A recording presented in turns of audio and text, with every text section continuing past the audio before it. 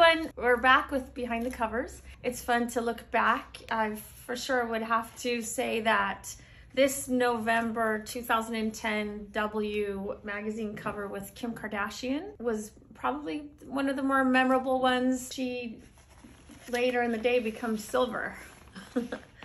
Mark Seliger was the photographer and Bob Racine was doing her hair.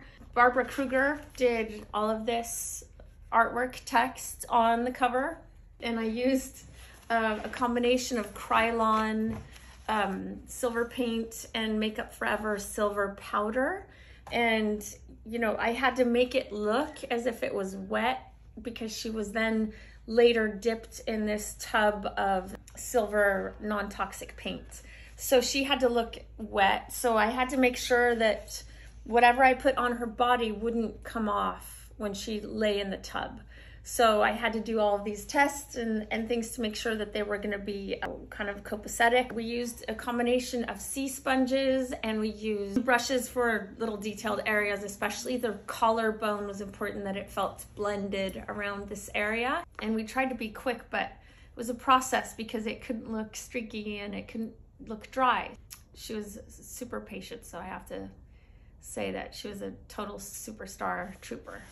And I think she was brave to do it and cool to do it, and she's a risk taker. For her face, I really wanted to keep her a little bit classic and a little bit futuristic. I kept her skin on her face very minimal. So that was fun. It wasn't my first time doing this, however. I have to say, for Vogue magazine, I painted Natalia Vodyanova, her entire body and face silver. So I did purple, really shiny eyeshadow, I remember, and she's like in her kitchen pretending to cook dinner. So that was also memorable. So another cover that I did with Kim Kardashian, it's interesting now, this was the September issue 2010 of Allure magazine. Paul Kavaka was the sittings editor, Michael Thompson, the photographer, Garen, one of my favorite hairdressers, and myself.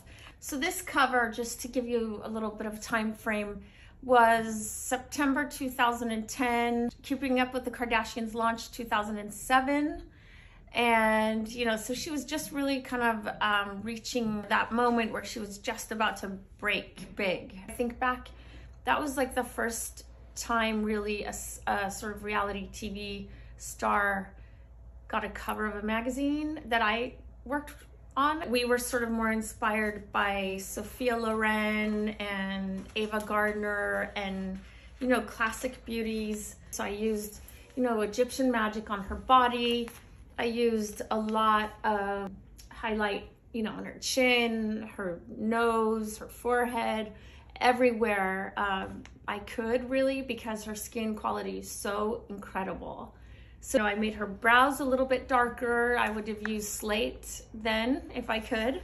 For her cheeks, I would have used something like petal and biscuit.